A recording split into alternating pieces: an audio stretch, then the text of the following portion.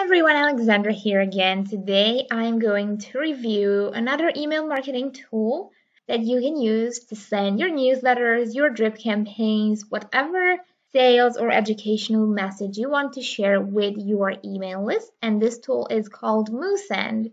And keep in mind that yes, there's a free version for this tool. So you can go ahead and start using it if you have a small email list to begin with. Right off the bat, you have your dashboard, which is where you will see essentially your stats in terms of campaigns and revenue once you start sending your emails. Now, at the top, you have some general stats related to your account, but what's super interesting is that you can log in for each one of your clients so that you can have different accounts for every single client that you have. So this is perfect for agencies or email marketing consultants, freelancers, virtual assistants. And for each of these accounts, you will have some settings related to, branding, senders, templates, and websites, and even a suppression list in here. Now, to actually create your first campaign, you can either go here at the top or go to campaigns and click on create new campaign. And you will have a bunch of choices to pick from in here, but we are just going to go with a simple regular campaign for this tutorial. Now you have to add in your usual campaign name. You can set the subject line, the preview text, which is the snippet that will appear right next to the subject line in people's email inbox. Remember, you can actually use emojis for these as well to kind of make them pop. Then you have the sender option and who you want people to reply to, and just some extra options for tracking. Click on next. Then you're going to choose your email list. And a bit later on in this tutorial, I'm going to show you how to create these from mailing lists. Click on next. And you have the option to choose between a HTML and plain text type of email or plain text. The plain text version is better if you just want to write some friendly messaging or sales drip campaigns without making it overly promotional so that it looks just like you would receive an email from someone you know. But for this tutorial, I'm going to go with this advanced feature, and we are going to start a design from scratch by going to the editor. Now you can always just choose one of the templates from here at the top, and you have some really interesting designs. However, you will probably want to customize this a bit. So let's just choose this example. You can preview it, or you can even add them to your favorites. So now you can actually find them in the My Favorite template. Go to Use Template. And now that we have our template, we can always just go on and choose maybe new extra structures. Like for example, here we could add a new full width container. And within it, I'm going to add an image by dragging this on top of the container.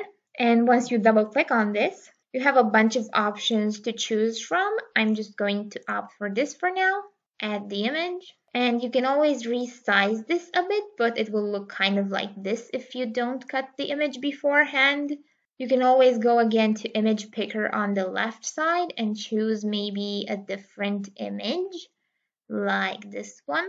And on the left side, you have a bunch of options like adding maybe a background color, aligning the image so that it's centered the right way, adding a URL on top of it, adding alt text. Always add this to make sure your emails are accessible. You can also just crop the image to make it, the size that you truly need. So maybe something like this. Click on crop. And now this image will take up less space. You also have the option to keep its natural size or stick it on the full width of this container. And really, if you go on top of any image, any element, you can just double click on that, change the image, change the text.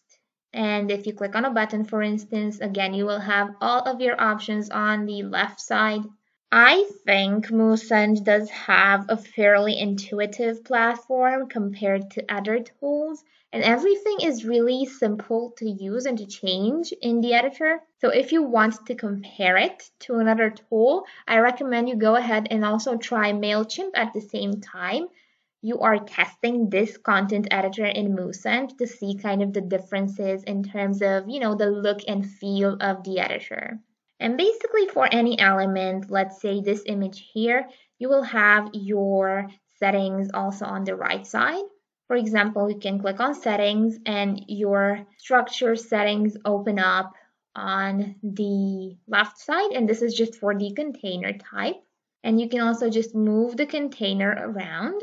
And if you want to duplicate this, you can create a clone block. You have to name it ideally. And what happens now is that you will find it in here under your structure options. So you can reuse this across your email. You can also just duplicate it from here so it gets copied automatically.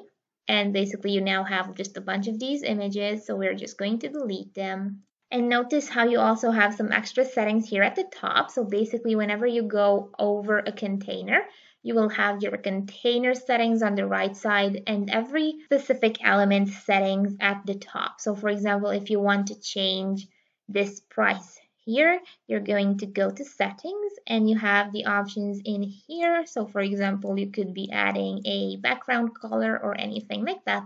So basically to review for the editing options, you have your structure. So these are again the containers, kind of like this. And then you have a bunch of elements. So you can add maybe some social sharing options, an image, and some text. And just edit this as you wish. There's even some more advanced options like the timer, some product features, and of course you have your settings options in here. And this is great because there's really a lot of ways to change these containers. Don't forget you also have your mobile version in here. So you can edit the newsletter and make sure it fits and looks great on a mobile device as well. And here at the top you have your preview, which is really allowing you to see what the newsletter will look like on different devices. Then you have the option to send yourself a test and just add in your email in here and you're good to go.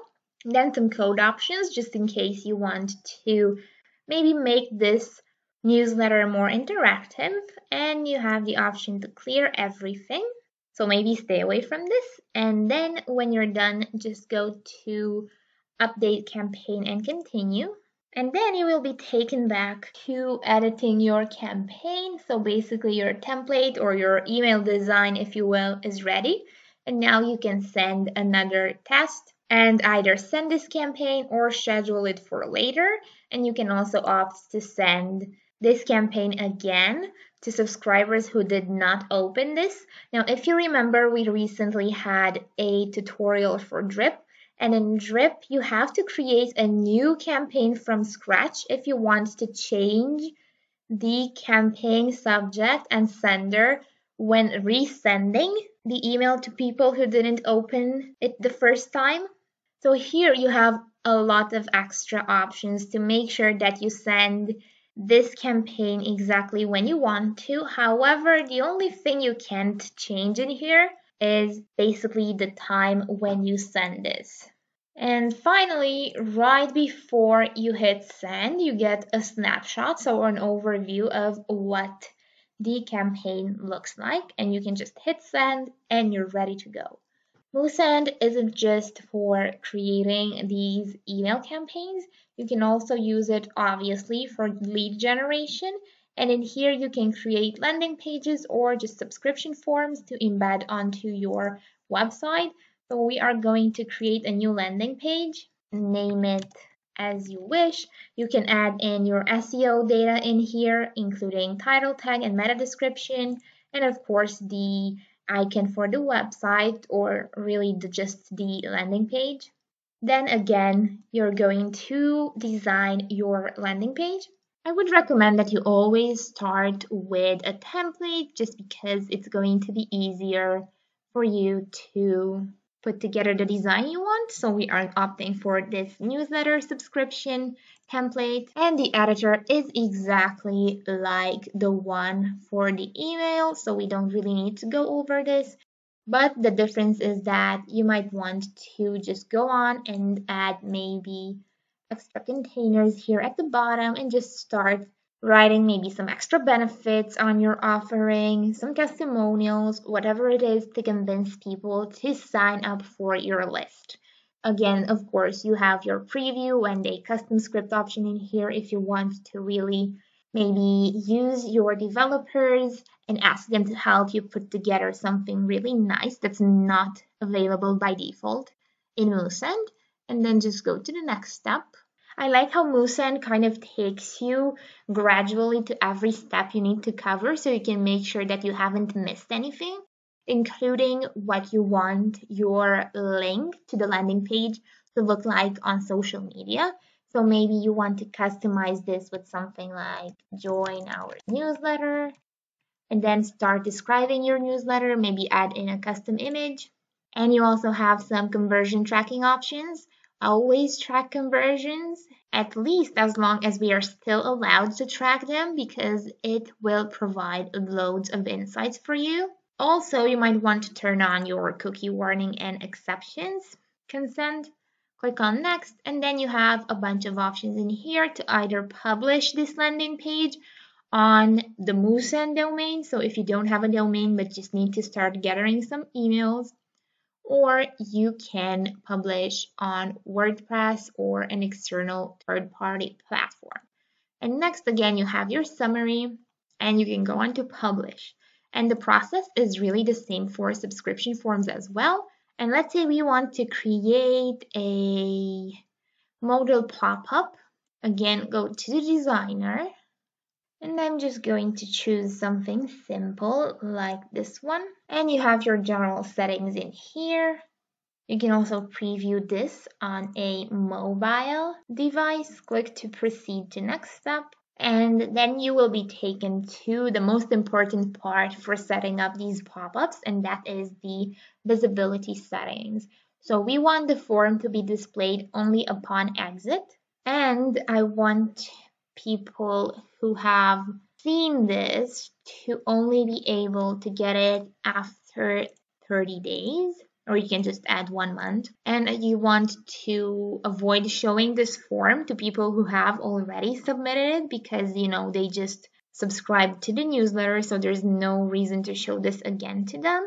And then you have some extra conditions. You can decide to only show it when the URL path contains blog. So this means that this will only pop up on our blog and our articles. And then to publish it, you'd basically just have to connect your website. Then you will get a summary of this and you are able to publish it straight away. Next, we move on to our mailing list. And to create a new one, just click on Create New List. You can add members in here, either one by one or in batch. And from batch actions, you can also just archive multiple people at the same time and subscribe them. So maybe after a year, you want to send an email asking people if they still want to receive the email. And you can send this maybe 2 times to make sure that everyone who wants the email will actually see this opportunity. And for the rest of the people, you can just archive them or unsubscribe them altogether. Then you have some extra settings, some custom fields, and you can create segments within a big list. So for example, for the newsletter pop-up, you can create a custom segment, name it something more specific than what I just added, so that you will know which segment you want to target when you add it to a campaign. And you have a bunch of options, like, for example, having a segment for people who are tagged with affiliate.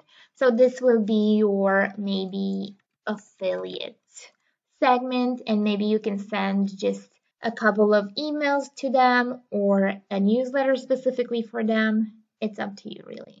And finally, we have automations. So this is And finally, we have automations. This is a must for any email marketing service provider. And if you are a beginner at using automations, you have a couple of template options in here, or you can just go on to create a custom automation. And honestly, this looks like most other tools for this.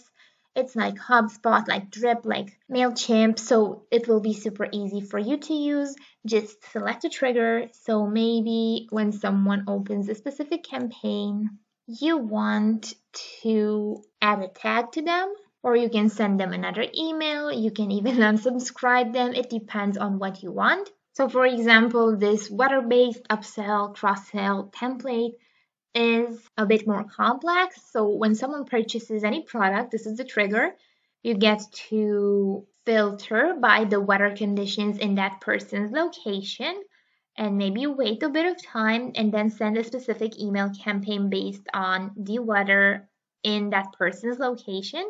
Or if they haven't purchased anything, you can still wait a bit and maybe resend another email. So there's just a lot of options to work with. And for any campaign, you can also have some specific reports in here. Plus, there's a few, not too many, but this should be good enough for most of your needs. A few integrations to work with. Plus, you have Zapier at all times, so that's just making it easier for you to connect to any kind of app. And this is it for today, everyone. The tool is definitely worth giving a try. Now, keep in mind the templates I've just shown you. Also available under your settings, under templates. They aren't exactly very up to date in terms of design like other tools such as Flowdesk provide, but it's definitely worth giving them a try as the editor is super simple to use and does have some extra editing options compared to just Flowdesk. If you enjoyed this video, don't forget to subscribe, leave a comment, and I will see you next time. Enjoy the day.